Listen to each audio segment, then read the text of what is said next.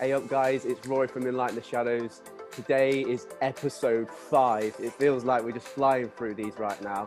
I'm enjoying them so much, and this summer has just changed my life, and I'm so grateful that I took this step to change men's mental health and mindfulness, and just give whatever I can, bring on guests of all types of caliber. Last week was episode 4 with Chase Smith, talking about Black Lives Matter. It was an absolutely interesting, fascinating chat. I learned so much. He gave us a lot to think about. So I think it's very important in these times that we take on board. So if you didn't watch it, can you just click on it? It's coming on the screen now, where you can just subscribe to my channel, or even like, share, follow the videos, whatever you can possibly do. I really appreciate it, because it's just about getting this information as far and wide as we can so that we can improve men's lives. But without further ado, I've got probably one of my big guns today. This guy has had some mad experiences in his life, and we have just created a bromance from last year with the B word, which we're not going to go too much into today. We don't want to lose any viewers or get too political, but Martin is a former MEP representing the West Midlands. We won't say which party. You probably guessed by now. You can look him up, but stay with us, because this guy has got such a massive heart. He loves to further people's lives. He's all about brothering and fathering, befriending people. And he's learned so much in his life and thought about what he can do with his experiences and give them.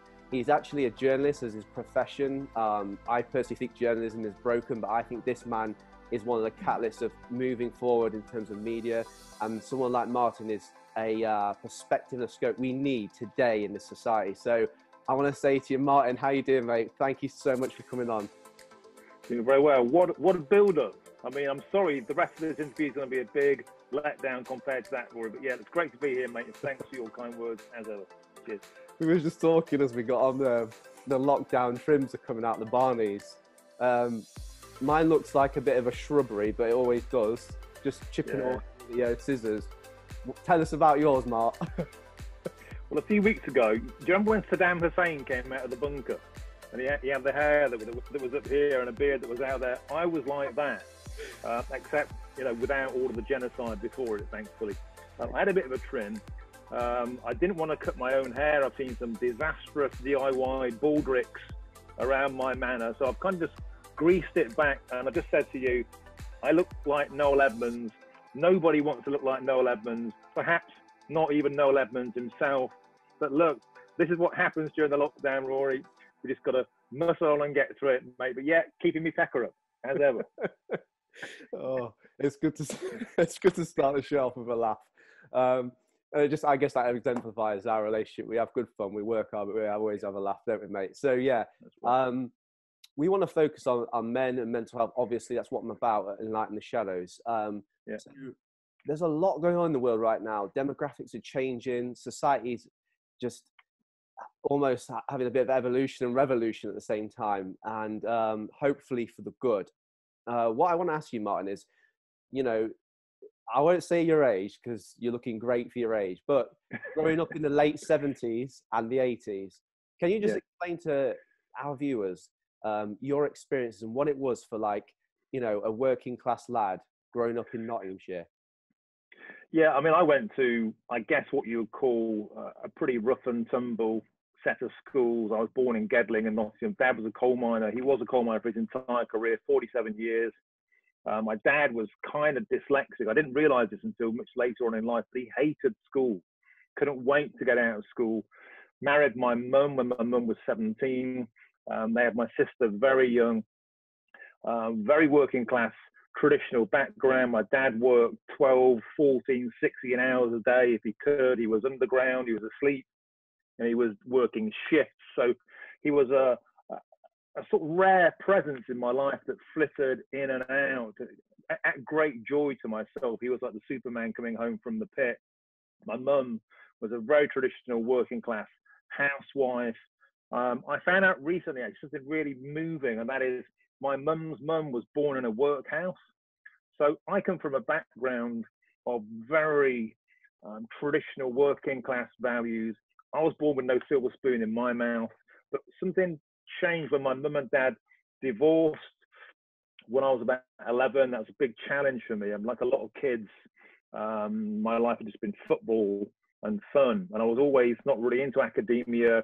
Got into a bit of trouble at school with fighting because, like a lot of confused young lads, I couldn't really verbalize this huge confusion that I was going through.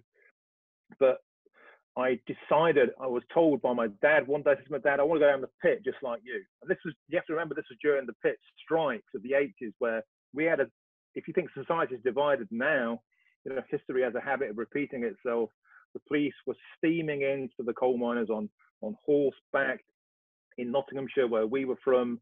It was very much a front line of the flying pickets, because of course, those who know about coal mining history will know that the miners from Yorkshire and Derbyshire came down to Nottinghamshire because Nottinghamshire didn't really want to strike.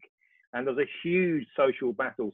And the scars of those still exist to this day. My dad worked through that strike, and so he was called a scab. And that meant that I became a target for bullying at school.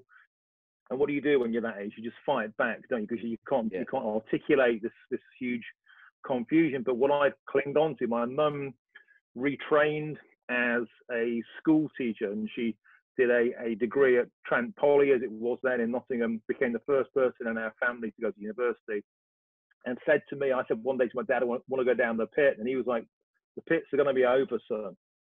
He said, in fact, he put it a bit more bluntly than that. It was in Calverton Coal Miners Welfare, and he got me against the wall, lifted me off the ground. He gave some proper man-to-man advice. I'm not saying it's good, but it was certainly effective.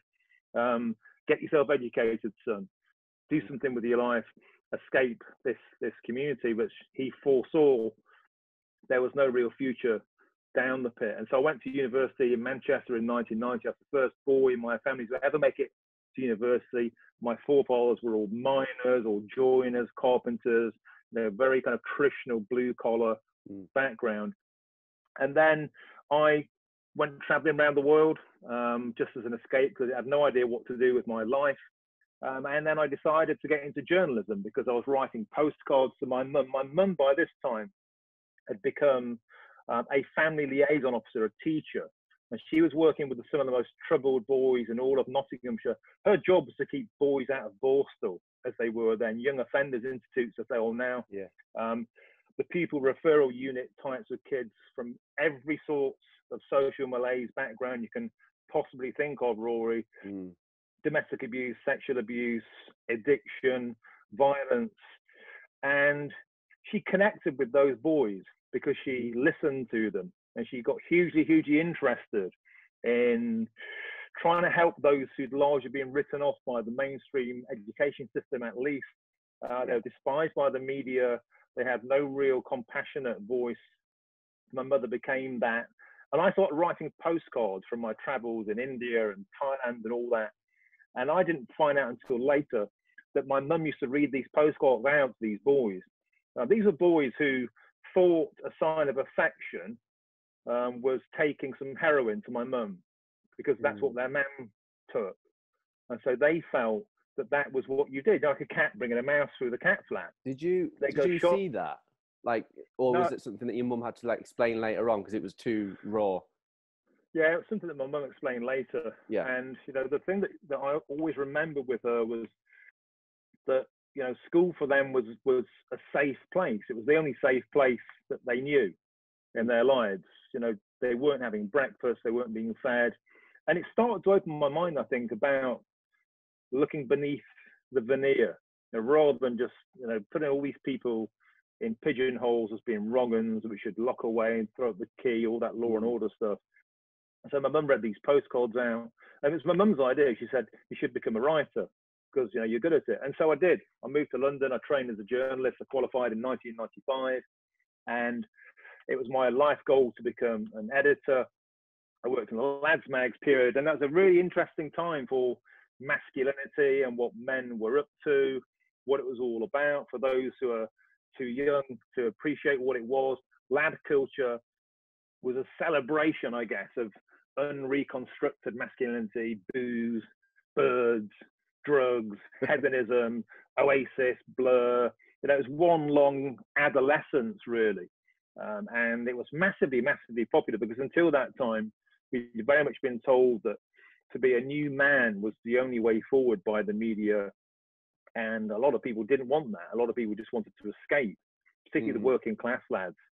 And so it became a massive, massive thing. I became the editor of Loaded magazine, the original Lads Mag, when I was 29. And it was a really interesting time where there was a huge backlash to this kind of conformity that we were supposed to be regulated by, and societal norms. And really, we were just two fingers to all of that. We were chastised as being brainless and sexist and misogynistic by the liberal media. But really, I think those who understand working class counterculture know really it was essentially harmless. And it wasn't, I don't believe, the lightning rod of all that became wrong and led on to this conversation about toxic masculinity, which I know is a huge buzz phrase now. So I find myself really on the front line of this quickly developing, I guess, gender war in the media, at least, about men's place in the world. And being a spokesperson for that generation, let's just say I find myself at the center of a bit of a storm. So it sounds like there's a transition from your childhood in my one. So I grew up in the 90s, and I want to ask you this: these stereotypes, these boxes, these pigeon boxes that you talked about young lads, being a bit thick, troublemakers, and all this toxic masculinity. Would you say those views weren't there when you were a young lad, but they were there, but they've become more highlighted? What would you put this whole thing down to, where we're seeing men be stigmatized? We're not in Light in the Shadows. We're not into victimizing men, but we have to be honest about there's this stigmatizing going on. Where would you say that happened in British society, particularly? Well, if you track back to the sort of 70s, the first wave of radical feminism had many valid points.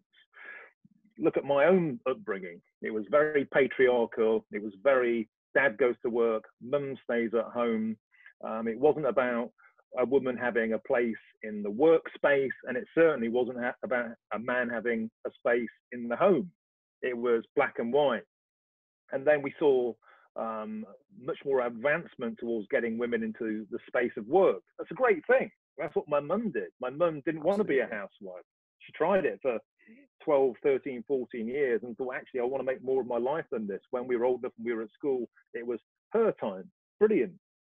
But the one thing that my mum always says is that generation, we didn't sit around and complain about being oppressed.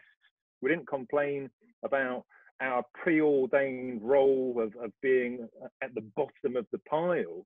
Instead, through self-development, through education, we could climb the ladder. And we climbed the ladder in a way that was always about betterment, and it was always about being fair. It wasn't about trampling on people on the way up. It was about being fair. But what then started to happen is, and we're seeing to this very day, was this huge inversion of the traditional patriarchal values to now of being one of male oppression. And so sometimes it can absolutely feel like if you're the very act of being a man, you're part of the problem. Whereas in actual fact, the vast majority of men are decent, loving. Like my dad went to work 16 hours a day, not to oppress my mother, but to support his family and to keep food on the table. And so there was absolutely a war on the traditional nuclear family and a woman's role within that. It was part of the feminist movement was seen as this was a form of imprisonment, enslavement, psychologically, mentally, physically. And when that was thrown back at men in the mainstream media, I guess this would be about the mid-90s, when lad culture came, these two vehicles collided. And it was very much, if you conform to those traditional masculine norms, then you're a part of this system of oppression. And like most lads found this either confusing or ridiculous, but some of us fought back. And we fought back, through the media ourselves. And of course, that in a sense poured petrol on the flames, and it became The Guardian versus Loaded, The Independent versus FHM, and we enjoyed that kind of sparring, because everyone likes a bit of a dust up, right? A mental dust up. But it became a very accepted piece of science, this social scientific outlook of toxic masculinity and male oppression of women. And guess what? A lot of men said, well, that doesn't sound anything like me. You know, I love women, I respect women, I don't want to oppress women, but you're telling me that I'm a part of the system, therefore I am. And actually, it's the same precise issue that we're seeing now in the Black Lives Matter movement. And what it was this birth of identity politics where everything was black and white. There was no nuance. So you're either for us or you're against us. And the vast majority of people are not like that. So when I started to kick back against toxic masculinity, I was one of the very, very first voices doing so. So I left Loaded magazine when I became a father. I became a father when I was 38. And I decided, and it's the only time I've ever really fallen out with my dad. You've met my dad, you know what he's like. Oh, your dad's he's straight down the line bloke, absolutely full of beans, big heart, but says it how it is. And yeah. Great guy. Very, very, very traditional. So I decided that because at the time when I was editing Loaded, I wasn't getting home till 8, 9, 10 o'clock at night. You know, I didn't see my son for the first 6 months of his life, really, apart from the weekends. He was always asleep. And I decided that I didn't really want to do that. I decided to jack in my job. You know, I resigned from a 6-figure salary job. My dad thought I was insane. He was like, what are you doing? You know, it's your job to provide. I said, yeah, but there are different ways, I think, of providing. Like, you were a great provider, Dad. You know, there was always food on the table. You know, we were always warm and comfortable and content. But also, you weren't around a lot. And a lot of the time, we were having to find our own way. And I just wanted to be emotionally more around. And at that time, I started then to get into the journalistic exploration of this new role for men and like where men's place was. And at this time, all of this debate was raging about toxic masculinity. And nobody was saying, well, actually, this work-life balance that women have been talking about for decades, men are starting to have the same dialogues themselves. Like, maybe we don't want to work 70 hours a week. Maybe we don't want to be chained to a desk because we can't go down the mines anymore. They're all shut, but we can be chained to our desk until our children are in bed. Maybe it's time for a reappraisal. And I started to write about that.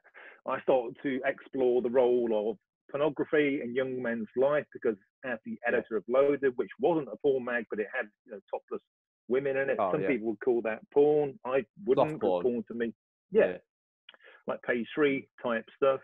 But a lot of people said that my magazine was a gateway to the harder porn and the media conversation at that time. This would be about 2010, 11, 12. Was very much the pornography was poisoning men. It was giving them a sexual template of abuse, if you like, or certainly of power and control. And I said, can that be true? Because that just sounds, again, it's like, it's not black and white. And so I started to write about my role in that. I was on ITV This Morning, really mainstream TV shows, putting the case forward that actually, why aren't we just a little bit less judgmental towards young men? Why don't we give them a bit more credit? And why don't we actually talk to them and listen to them? Because nobody was. Nobody was doing that. It was an arm's length, once removed, judgmental position with no interface or dialogue with young men. And so I made a TV show for Channel 4 called Porn on the Brain. We spoke to thousands of young men who were using a lot of porn. We got really intimately into the lives of 24 of those young lads, it really affecting their lives in terms of their relationship status. Some of these guys have lost their jobs because they were caught using porn at work. Some had great debt. Some had developed criminal records because they'd been caught watching porn in public.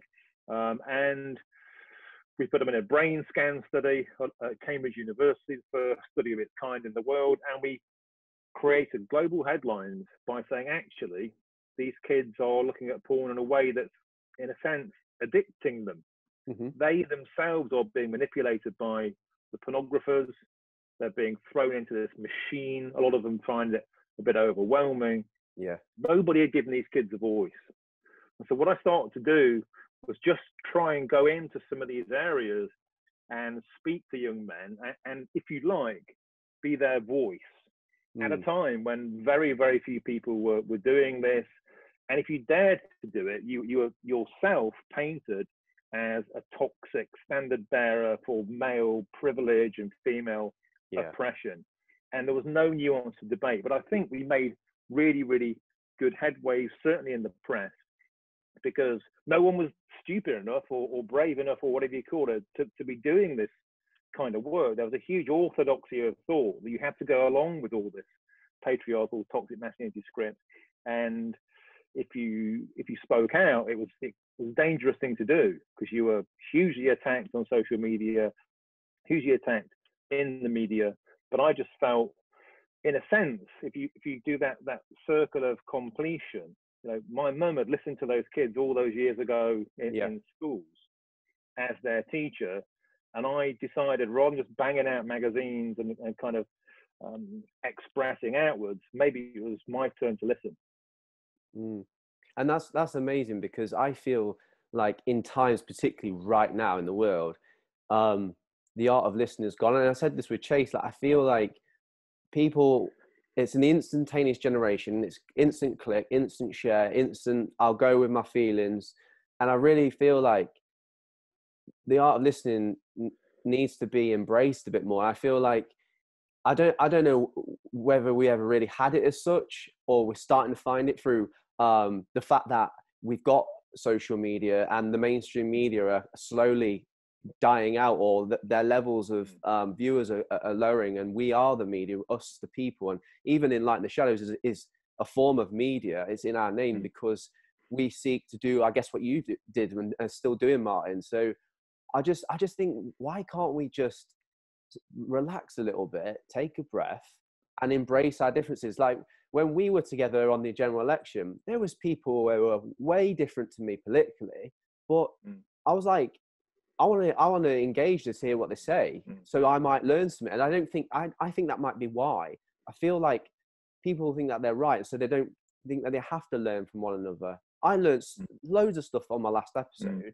and then watched on Netflix last night a show called 13, based on all the systemic stuff going on in America. And I just feel like we have to be really careful today. We don't dismiss people, don't dismiss a cause, or don't dismiss someone's experiences.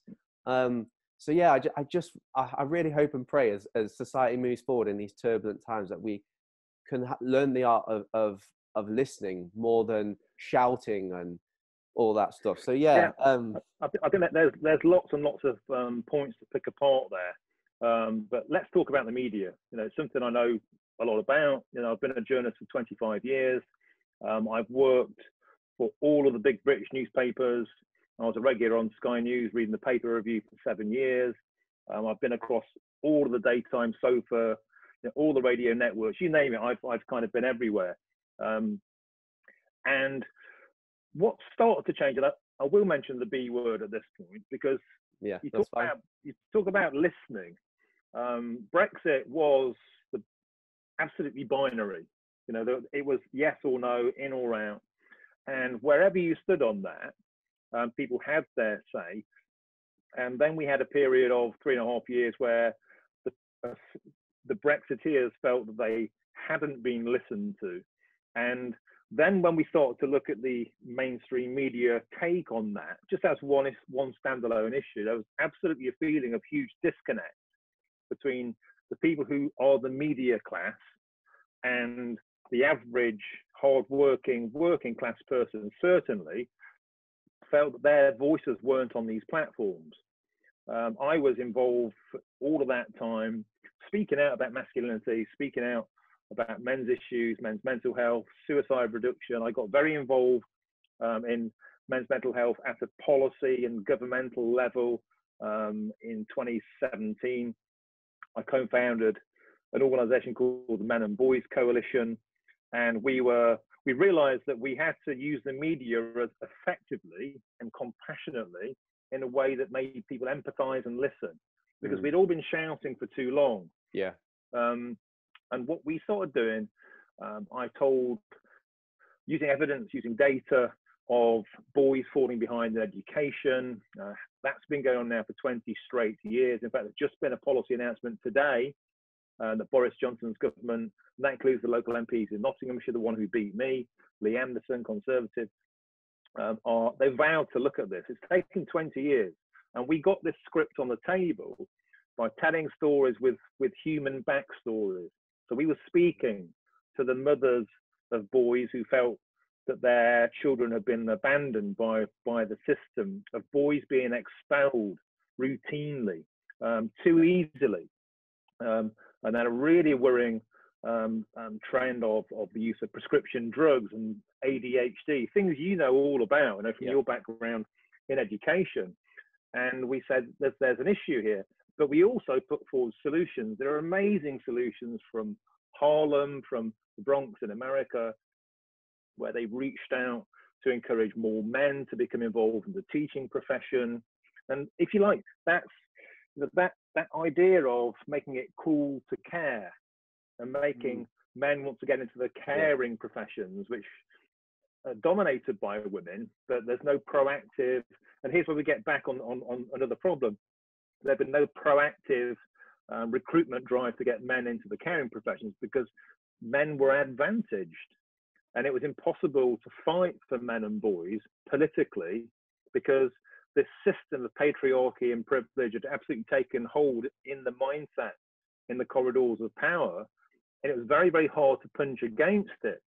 But we got in there, we had committee room meetings, we did stories of boys and with solutions. Great school, went to Milton Keynes on an estate with every conceivable social malaise, where they were making a real difference to children's lives by making the atmosphere calm and listening and giving them breakfast and treating them with humanity.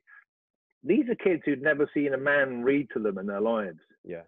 To this minute, I get choked when I hear that, because like my dad never read to me. He couldn't barely read, but I didn't think that was. He was, I guess, too ashamed to admit to that. And when these lads, these teachers, these male teachers were reading to these boys' jaws were on the floor. They'd literally never seen a man read in their lives, and these kids were 12, 13 years of age. And as soon as that little thing happened, and also those teachers were really good at football, just like you, like you're a teacher who's good at football, and they were getting them through the football, and then they were getting them to do maths or English or a bit of reading. And there's some really clever ideas out there that we were going back into government and saying, there's a great school in Milton Keynes, you've got to get to it. There's a great scheme in the Bronx. I've got the guy's details. Here's his email address. Here's his phone number. He's expecting a call. And they were like, ooh. And then Brexit happened and it all went to shit. Because they had no blame on Brexit. Well, they had no bandwidth to do anything else. Yeah. I feel like as well, one of the biggest pandemics in the world, and even in the Western world, personally, is fatherlessness. I really believe that if we can work as one, and that's men, women, children, black, white, Asian, young, old, middle-aged, if we can, government, local level, institutes, school, networks, all these things, I really feel if we can do a lot of holistic approaches, working as one without any agendas, but to see it, I personally feel like, does anyone else see it, that we are, well, my generation, even more than yours, is a fatherless generation? Yeah. I don't know what your thoughts are on that. No, again, this is one of the central things that I was working on at Men and Boys Coalition for a great period of time. The evidence, is absolutely crystal clear. If you cross-correlate fatherlessness with educational attainment in boys and girls, but especially in boys, because there's very much a feeling. There's a brilliant book on this by a guy called Warren Farrell. It's called The Boy Crisis. He's been talking about this in the States since the 60s. He's a kind of male feminist gone rogue. He's a brilliant author. That's a great source. Have a look at that book. It's got every single piece of data and information you will ever need on this. Look at homelessness. Look at the jail population. Like 90% of our jail population, the men, come from broken families. Fatherlessness is an omnipresent factor in so many things. It is in addiction, in violence, in so many things. And I would concur, if you're able to be open-minded and rational, that's direct evidence for a lack of positive masculinity on these boys' lives. So it's not the very act. Like, how would you feel if you're a lad who's been abandoned by their dad, or their dad's out of their life for whatever reason, parental alienation, the mother doesn't want the dad to be a part of the boys' lives, and the boy is always being told that men are bad. And then you start to go off the rails a bit at school, a bit like I did before I turned myself around. You might dabble with some petty crime, you might dabble with a bit of spliff, you might start having a bit of cider. You know, we all know where these things can go. Yeah. So how do you feel at that point if someone said to you, well, that's because you're toxic, it's your fault, you're doing this because you're a toxic man? You'd be like, what are you talking about? I'm just hurting. I'm hurting inside. And one of the things that Warren Farrell says that's so powerful to me, he said, you know, boys who are hurting hurt others or hurt themselves. And you know, when you think about that, and when you look into, I started going to jails to give seminars on masculinity. I went into a jail called Whitemore near Cambridge, and you know, these are serial killers for me. I mean, these are proper class A, and there's a wing there where they have a director of psychology, and they've decided to try and take an approach of therapy and listening. Now, a lot of people, like the Daily Mail, whatever, they're like, this is ridiculous. So they've got PlayStations, they've got Cadbury's cream eggs, and you know what I mean, and all that, and you're treating them, you know, with compassion. It's like, well, so what's the alternative? What, a Victorian approach of punishment? Yeah, I was going to say, they decided to try it. They've been punished. Yeah, enough. They decided to try it, and I'll never forget. I was invited in there to give a talk on masculinity in the media. So I wanted to tell them, a lot of these guys have been in jail for 20 odd years plus.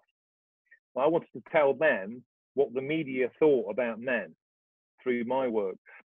And I'll never forget, I told you the story before. It was in the chapel, and all these guys started coming in. I got there early, and there was a band playing that day, and the drummer hadn't turned up. And I used to play drums years ago quite badly.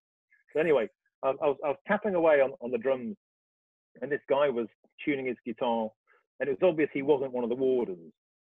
And he started telling me his story about how he'd killed his wife. And I'm literally sat there, and he's a big lad, he's carrying a book. I'm not small. No. So I'm tapping away on the drums, and I'm like, and he started to tell me his life story, and then very quickly went back to how he'd been abused as a child, and it was a really, really profound and provocative and confrontational conversation, which left me quite bewildered, you know. And then I went and sat down, and I got talking to one of his therapists, and they said, oh yeah, and they told me his story, an absolutely horrendous story of how this kid had been treated when he was a child himself. Yeah. And I asked them, how many of the kids in here, how many of the inmates in here were treated badly as a kid? He went, practically all of them. In fact, all of them. And there was a guy in there who'd been a Royal Commando. He was a prison warden, former, you know, Green Beret, the hardest. You know, them and the paras will fight all day long about who's the hardest. But anyway, the tough nut, the toughest of the tough, who was now a prison warden. And he said to me, when I first came here, I thought the way of dealing with people like that was the way I dealt with my foes in the forces. I use force on them, I use a baton. And he said, and then you realize that doesn't work. He said, the longer you do this, the more you open your mind and the more you listen. I remember like being sat in this chapel with the stained glass window, just thinking, I had a real moment with, you know, somebody who's been in the armed forces for their whole life suddenly is turning into a touchy-feely sociologist purely because they've worked in this environment for long enough to understand that actually there might be some merit in this, then I kind of went away from there feeling perhaps we've got this whole conversation wrong about law and order and, you know, the stick and the carrot, and particularly where the most damaged men sit. And I became great friends with a lot of those inmates. They were sending me postcards and letters. And I really should go back, actually. Now I don't suppose they'll have gone anywhere. A lot of them anyway. I should go back and say hello. But we'll go together. One example. Yeah. I mean, you could go. Yeah. So I still know the lady who runs it. And I think it's just one example of when you start to listen more. You know, this guy stood up, and he was also somebody who'd killed, and he read a poem. I've still got it on my drawer. He read a poem about toxic masculinity and how it made him feel, and it was like a toxic, like a animal, like an insect, like something that you hate. That's what you think of me, just because I'm a man. I've made mistakes, but do I deserve a second chance? You might not think I do. And I remember, like, this room was silent, and there were tears in the eyes of these men who were some of the most serious criminals in Britain. You know, were being reached through poetry in a chapel at an event about masculinity. And I thought, you could probably put a hose pipe on these guys for 5 years, and they would never have listened, you know, to a message in a way that they had in that moment. And there are many moments like that where they profoundly move you afterwards. And sometimes it's a bit overwhelming, isn't it, Rory? You know, to take on the burdens of others like that. Massively. And to try and process them, especially because a lot of us who get into this, you know, we've got our own stories or our own reasons for getting into this. And a lot of the time, it's not because we've read about it in a paper and thought, oh, that sounds interesting. It's because you empathize with some of the people who are being demonized. And sometimes when you get inside their lives, it's difficult. I remember quite often feeling very overwhelmed by taking the burdens of others upon your own shoulders. But I like to think it was worth it because they would feel at least a little bit unburdened themselves afterwards. Yeah, I sense that people, it's back to the listening thing. I think maybe perhaps, this is not to be judgmental, this is just me thinking out loud, like perhaps people don't want to go that deep. They are comfortable with their own life or struggling with their own life as it is, and to try to want to understand behavior, because let's be honest, a lot of the stuff we're talking about is suffering. You know, young boys suffer, men suffer in different ways, and then what that creates is a behavior. You know, they feel the emotion from the experience, it creates a mood, and then it enables a behavior. And a lot of the behavior is not seen as positive, so it's negative. So you go, oh well, they should know better. Oh, they're kicking off. Oh, you know. And then you lose that vital substance, which I know is empathy. And it's not easy. It is not easy to be empathetic. But, you know, I feel like society is trying to transition into an empathetic, fighting for a cause. I feel like everyone's trying, at the minute on Facebook, I don't know if you've checked, but people are getting a bit put off because it's becoming like this righteous movement in different variations. And it's like people saying Black Lives Matter, and people are like, oh, well, all lives matter. It's like, yeah, all lives do matter. But right now, Black Lives Matter. And then people go, oh, but you know, there's mass child paedophilia, and I'm like, yes, I talk about it on Facebook regularly, and people don't really want to know, and I'm not there to go, why aren't you commenting or sharing this? You know, example of Ellie in the Northwest right now, Justice for Ellie. She's massively gang raped and groomed, and I've been talking about this for years, since someone who society hates has been talking about it for a decade. Which I won't mention their name because it's a swear word. But again, it's back to that listening. Are we listening? Are we observing? Do we even care? And I just think maybe people are just like, it's too much for me. I mean, it's very, very hard to listen, because when you listen, you have to give an answer. And maybe we're not equipped to give the answers, and we're afraid of our own deficiencies. I mean, if I sat down and said, I mean, how many blokes say to their friends, how are you doing today? Tell me how you're doing. And we all know we should do that. And a lot of blokes would go, oh, yeah, I'm fine, mate. Yeah, sound. Seen the match. See Forest last night. Yeah. And very quickly, want to move on. One of the real victories, I guess, that we had in the men's, particularly in the suicide reduction area, which I got very heavily involved in. I wrote some big academic reports with University College London, and we started at this beginning point of, rather than telling men they should be more like women and behave more like women and just talk, go on, talk more, lads, and that'll be as easy as that. It was, well, how about we change the way we listen?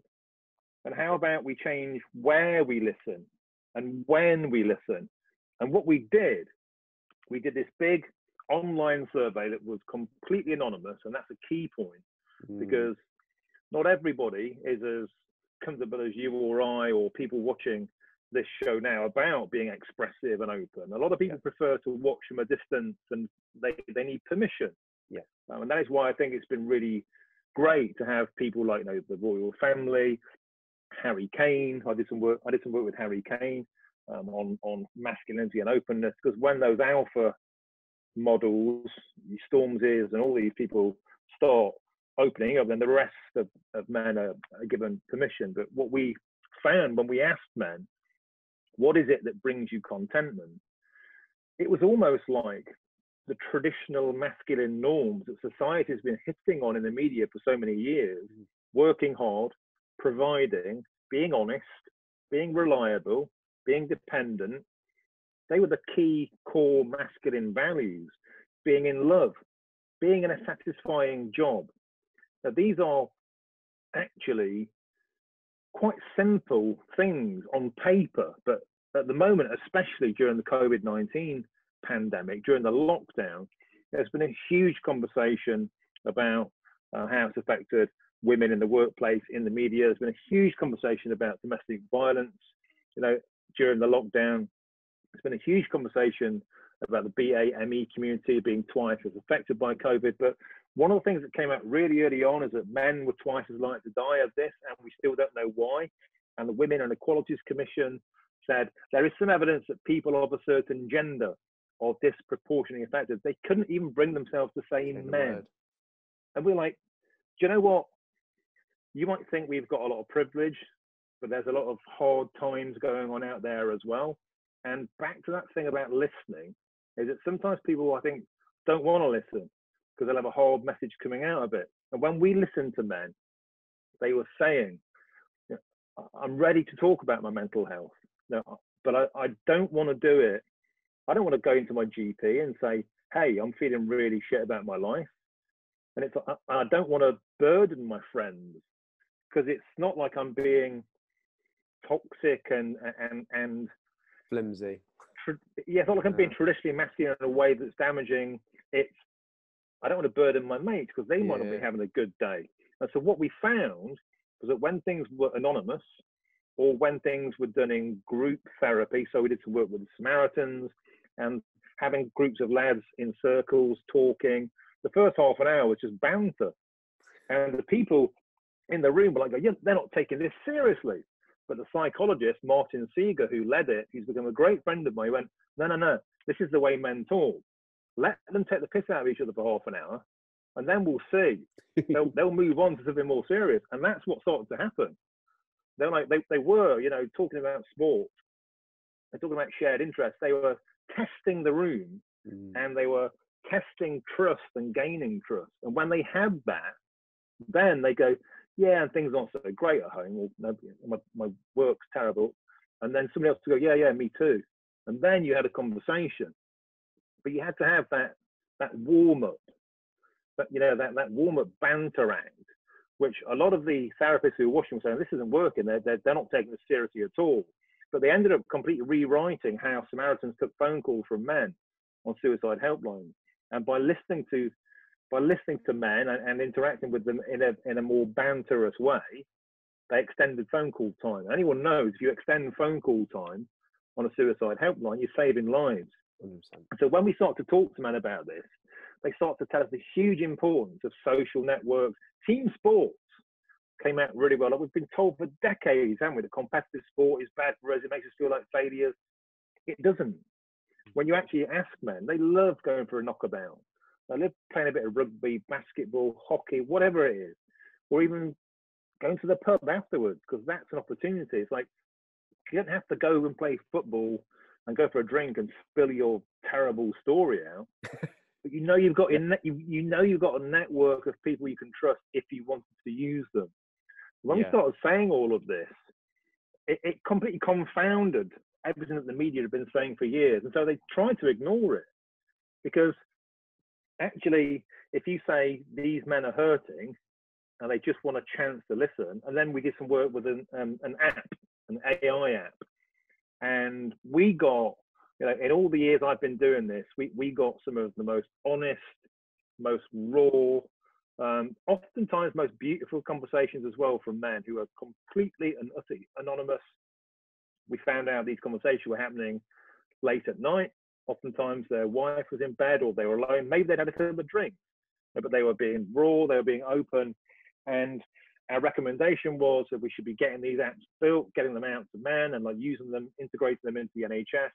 And I still hope that we will do that. But the whole point was that we listened in a different way that was more agreeable to the way that they wanted to talk, rather than trying to make them talk in a different way in a place that they weren't comfortable. Massive difference. Yeah, that's the person-centered approach that health and social care industry has been preaching for 10 years at least now. And you think, are you really, when it comes to the crunch, when it's not going the way you want it, and it's got to require you some humility and empathy, and you've really got to sit there and build the relationship up.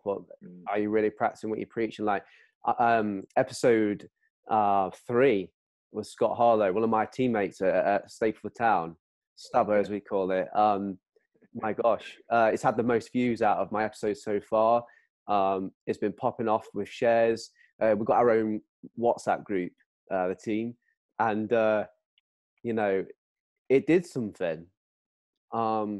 We've built like a brotherhood, and some of those lads have known each other for decades, and some of them, like me, I've only known 1 or 2 of them for about 8 years. But the point I'm making is, from this very thing that we're talking about, it's like we're not saying on the WhatsApp group or from now on, lads, we've got to like slit our wrists and open up all the wounds and let's have a pity party all the time. But it's created that sense of trust in that environment where we can listen, and we feel brave and open enough now to say, I've got something. And we then go to direct in messaging, not on the group per se. And there's 1 or 2 that are still like, they've muted the group because it got a bit too mushy for them. And that's totally understandable. Their life must be that sound, and that's great. But we've now opened up a bit now where it's not just the banter and the football, and those things are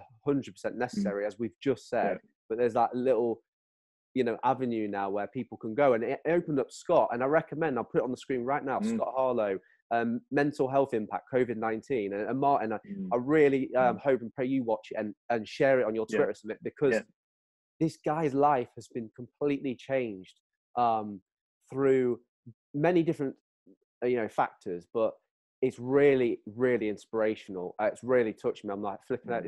The guy teared up. He started nearly crying. Well, it was, but not, buckets. Because he was laying it. He felt comfortable. Like, yes, he knows it's going to be a viral platform on YouTube, but this is not about me, but me and him have got that relationship where we have a laugh. We both love Leeds, sadly. But he felt comfortable to just lay it out on my YouTube channel. And that's why we're doing this chat today, Mark. And I'm loving everything you're saying. I'm so enjoying it. And it's gone on a deep level. It's like an onion. We're peeling the layers. You've got to go deep and really know what the root is. So it's good. That's true. And what was really heartening about the studies I did with John Barry, Dr. John Barry, he's a co-founder of the Male Psychology Network. Anyone who's interested in male psychology, they are the real lads to go and check out, and ladies. They don't subscribe to toxic masculinity theory. They're much more empathetic towards masculinity and men's requirements. And the really heartening thing is that the 18 to 24s, we weren't allowed to ask under 18s for ethical reasons, but the 18 to 24s are much more open about these sort of conversations than the older generation. You perhaps just would expect that to an extent, but I think that should give us real cause for comfort that we are, I think, gradually, through the media, through the changing ways that we can be men. As I said, a generation ago, it was a blue collar trade or a blue collar trade. I mean, nobody went to university from streets like I came from, communities like I came from. Now it's much more commonplace, although in terms of social mobility, we still have a big problem. I would like to see student loans means tested. I would like to see financial incentives for working class people to go to university. White working class men are the least likely demographic in the UK to attend university. We still have lots of barriers. The biggest barrier is just debt. The thought of going into a debt of £50,000 for a lad whose parents probably have never earned that is prohibitive. So we have like a natural self-selection system now. When I went to university, I got a full grant, and I got a national coal ball top-up as well because my dad applied for it. So I was doing really well as a student. I didn't have any costs, and I worked at pork farms in my holidays, packing pork pies, and I just got on with it. But now it's very different. And if we're talking about education as a way out, then there are substantial barriers to that now. So in a sense, we're kind of going a bit backwards. Got you. This is one of the main things I wanted to talk to you about, was because we've gone to the roots and we've talked mental health and men and boys. It's been class. Because I want to be relevant in terms of what's going on right now. So we've seen over the last few weeks a lot of, rightly or wrongly, male tribalistic behaviours demonstrated in the streets and cities of, not just this country but other, and females, they're just as equal in our eyes. We love them, they're important, and females have been rising up too, but predominantly it's male and it's tribalism. Like, I just want to ask you, like, what do you think they're trying to communicate? What do they want? What a core topic of this episode has been listening. These people don't feel that anyone's listening to them.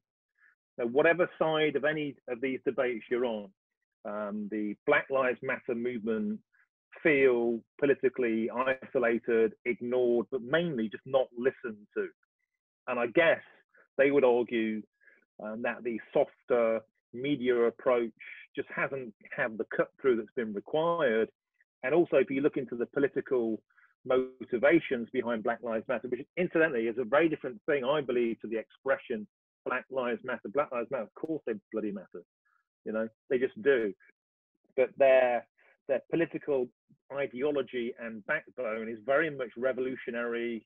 They are old-fashioned leftists, Marxists. They like and believe in revolution, and sometimes an uprising as a part of their tactic. And when you throw onto that very febrile environment a brutal murder, which very quickly escalates, men tribalize at that point because I think they think it's what you do. And then the counter demonstration, if you like, after the statues have been vandalized in the UK, was the same sense of uprising and resistance in a fight fire with fire way. And a lot of these people, that from the backgrounds they come, the Football Lads Alliance, so they are not very well educated. They're very working class. They're the same people that my mum taught all those years ago, a lot of them. They come from backgrounds where they're not the most articulate verbally, and they think that you communicate in those instances with physicality, and physicality begets physicality. If you go fighting on the streets, people are going to fight back. And I guess the toughest of any tribe will be the ones on the front line, and the media is on the front line. And so we have a polarization of a situation where, if you like, the best and the worst examples of every movement is shown in direct confrontation. And it's undeniably true that the Black Lives Matter movement has been more mixed gender and more mixed race. And the yobbos, let's be frank, not everyone that went to protect those statues was a right-wing extremist, fascist, and all the rest of it. A lot of the people that went down there were former servicemen who believed in protecting the flag and Queen and country, unfashionable values in certain circles in modern times. Nevertheless, core values to them, but they did it by marching with the flag with their medals and their uniforms in a way that was much more respectful. But again, it didn't get the media attention. The media, in a sense, by the time this happened, because of the bogeymen that were pulling the strings behind, on the football side, his name, because of the people involved, they wanted this to happen because it was it's proof that Britain was endemically racist. And so, coupled to that, there was a much more standoffish police presence at the Black Lives Matter demo the week before. There were policemen in short sleeves and without the right equipment. There was a lot of police unrest about that because they weren't happy about being sent into an environment where it kicked off very quickly. So they were sort of unable to respond without putting themselves in danger. And so the statues were desecrated. What happened at the weekend was inevitable. I've been saying it all week. Here we go. And for me, for somebody who's comes from a traditionally very working class left-wing background, who got into politics to ensure democracy was enacted, it was deeply upsetting to see that Britain's right-wing extremists, in many senses, have been driven from the table by making politics more centrist. UKIP had more or less vanished. Never mind, the EDL and all of those groups. And through, I think, a combination of weak policing, media whipping into a frenzy. The media absolutely have got something to do in this. We then had a situation where we had running riots in the streets and punch-ups, and it was quite sad to see. But I think, how do we move forward in this environment without listening? Because at the moment, we have deep entrenchment on both sides. We have deep entrenchment politically. The Labour Party is very much behind one side. The Tories aren't really at the table at the moment. They seem to be largely absent. The police are terrified of going one way or the other. And so it's the perfect storm, for masculine tropes to be put on top of it and for it to kick off, sadly. Yeah, I saw absolutely beautiful scene with his name's Patrick Hutchinson. I know you tweeted about him, and I just really feel like, thank God that actually some of the mainstream media caught fire of it and published it rightfully, because I feel that depicts Britain today 99% of the time. But sadly, the more airtime got covered of the two weekends was just male tribalistic extreme behavior. I think that Patrick Hutchinson is just, I would say he's a legend, and he is, but I think most people would have done what he did. So I just think we've got to be really careful with how we interpret media today, and how that affects all people and their mental health. And I feel like it has. I feel, the lockdowns had an effect on people's mental health. And that's why I started Enlighten the Shadows, because I pre-saw the effects, the social effects it's going to have. The statistics that are out there clearly in the United States and the UK, that particularly men and their mental health declined severely as a result of the last financial crash.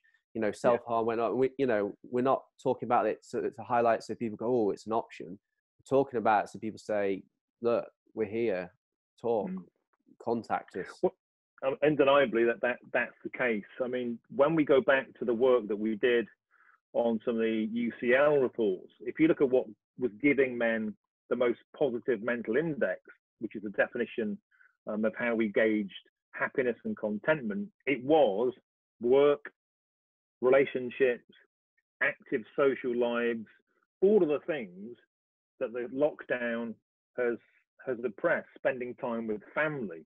There have been lots and lots of incidents of men who've been prevented from seeing their children if they're separated from the mother because of the lockdown being, in a sense, utilized or even in some cases weaponized as a way of control.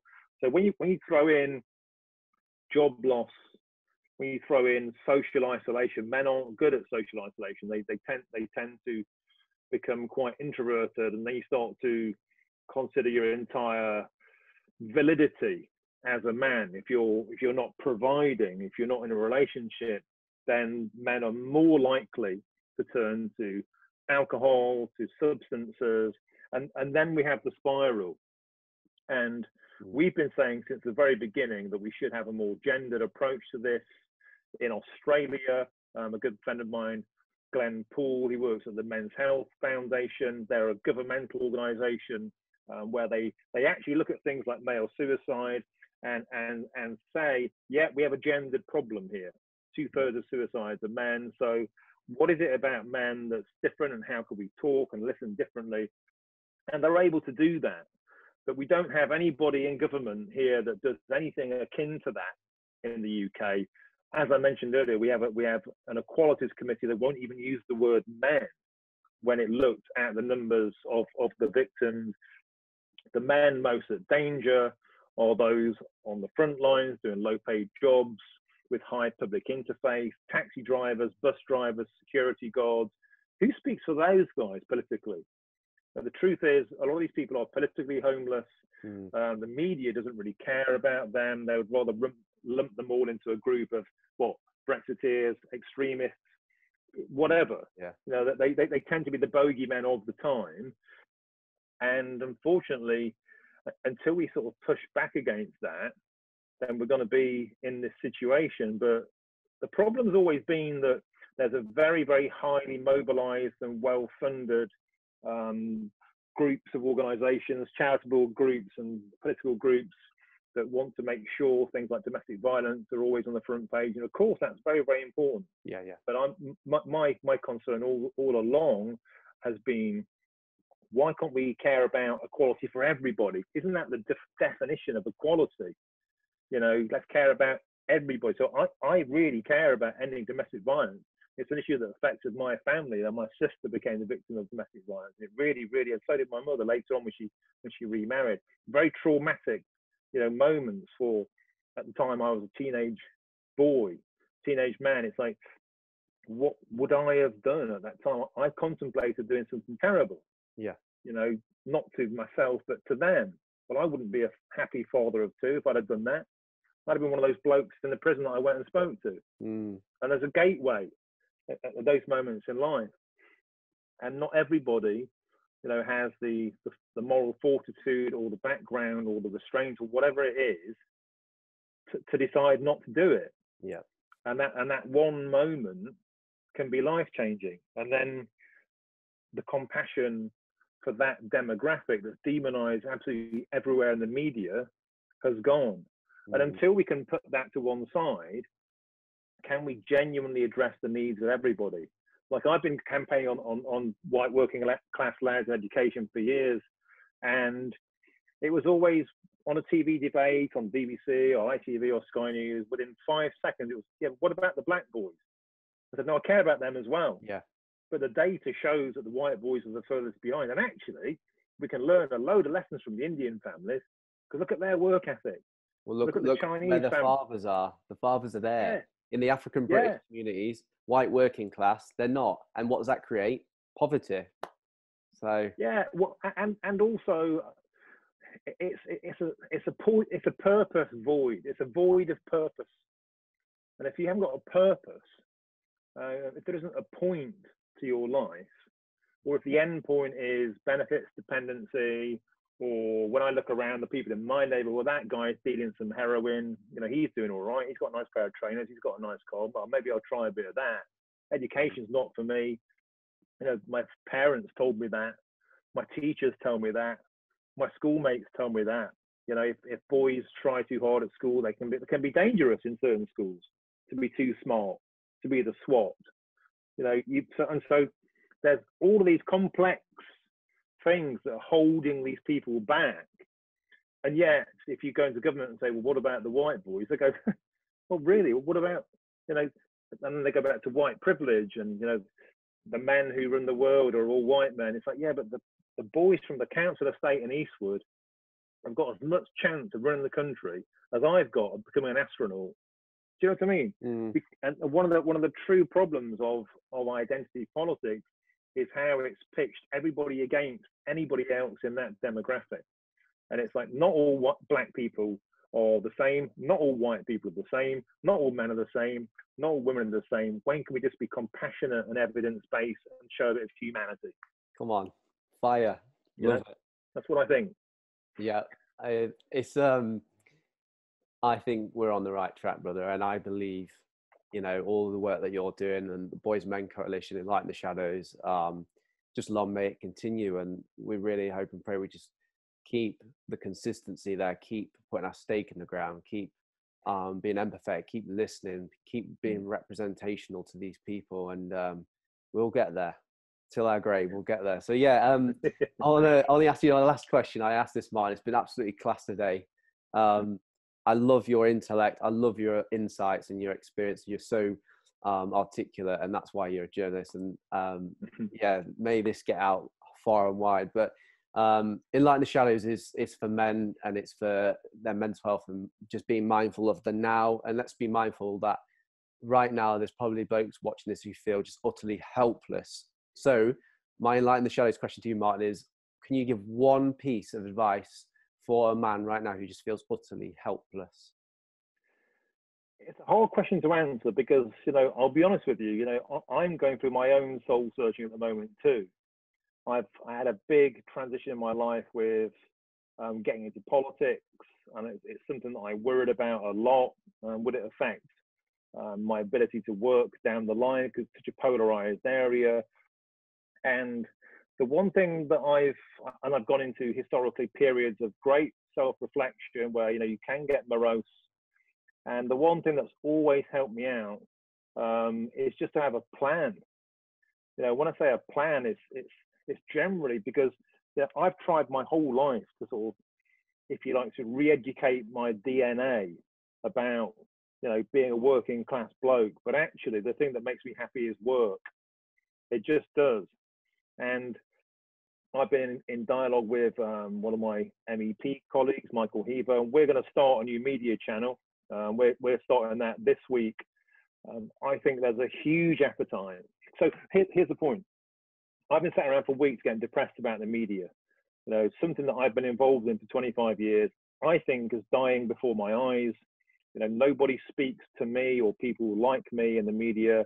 In fact, worse, I'm made to feel terrible about myself by the media for who I am, what my beliefs are, through not having done anything myself. It's just my very existence is a problem for the media. So there are two things I can do. I can go on Facebook all day and slag about that and get more angry and more depressed, although I will find validation in peer groups, because like, we all like an echo chamber. Yeah. And we all like to go, yeah, well, I'm really angry too. But then where does that get you? Or you can do something about it and just start like a new podcast, start a new YouTube channel. And I think you're dead right with Enlighten the Shadows. It's all of us can be citizen journalists now. And it's, in a sense, technology has become something that's enslaved us. That's the negative side. Oh, you're always on your phone. Oh, no, you can't switch off. But it can also empower us if we can become a voice in the wilderness and we can find our own communities. One of the brilliant things about the internet, and especially for men, by the way, has been our ability to find communication and support networks, sometimes and oftentimes anonymously, but nevertheless make us feel better about ourselves.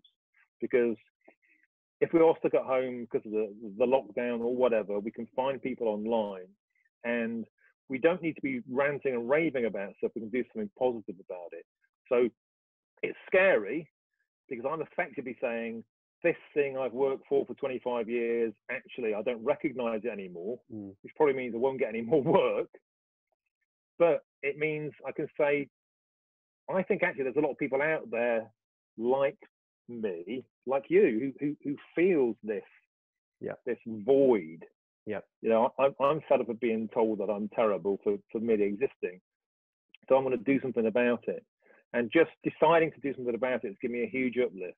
So I guess amidst all of the kind of media that comes into your life and it makes a load of us angry, what could be something positive to do about it? And for me, I think it's going to be that. For you, it's been enlighten the shadows. Yep. And for many other people, it'll be something different. It might be selling your house or moving town. I've got friends who've been greatly helped through this COVID network by reforming relationships with their parents or their siblings. Because I've had a fractious relationship with my mum. You know, she's my mum. And during this, we've become really close again. You know, I've actually reached out to her, and I think when I'm finally allowed to see her, one of the positive things will be I'll have a stronger relationship with my parents through not seeing them. And no doubt after 10 minutes we'll start falling out again. But but the point is, you know, what really matters and what really matters to me is work and family. Yeah. Yeah. So make a plan. You know, it's tough times. Work, pursue something, go for it. And I think also sometimes one of the suicide anti-suicide charities that I've done a lot of work with, the Campaign Against Living Miserably, they said very early on, which I thought was really telling, if you're getting stressed by the media, stop watching it. You can just stop watching. You can just turn off Facebook. You can just turn off Twitter. You can just stop watching the telly and read a book. I read a book yesterday. You know, my wife and kids went back to school for the first time in 3 months yesterday. It's the first day off I've had in 3 months. I've been homeschooling. I protected and nurtured my children. I was like, right, I can do anything. What am I going to do? I sat down and read a book. It was peaceful. It was calm. And I haven't done it in many, many months. Sometimes switch off the outside world and work on what you can control yourself. Amazing. That's great, mate. Lovely advice. I've really enjoyed today. Thank you so much. It was a pleasure. To the viewers, thank you for tuning in. If you like this video, it's coming up on the screen right now on that red bar. Click that subscribe, click the blue thumb, like it, get on your Facebook, get on your Twitter, share the granny out of it. It's almost like my motto now. And we also have our platforms on Instagram and Twitter. It coming up right now at Enlighten the SH1. And we just want to create more of a following. We're not begging it, but we almost are, because the more this information gets out and reaches more men, you know, the better. It's not about me. It's not about Enlighten the Shadows. We are just one of many great groups. There's Men's Unite. There's Andy's Man Club. There's all these others popping off. And the more we can get out is the more reach it's got. So we just want to say thank you so much to all the viewers who've been watching every episode, and all to the new ones. Welcome. And just, I hope that you continue join this journey with us. Thank you so much, guys. I just want to say, Martin, you're the man. I'm loving the insights, pure fire. I can't wait to just collab with you in the future. I know that we met for a reason, and I'm looking forward to the future in whatever way that looks like. So yeah, thanks, mate. And more than that, it'd be great to have a pint again soon, mate. Come on. All right, viewers, thank you. God bless. Bye-bye.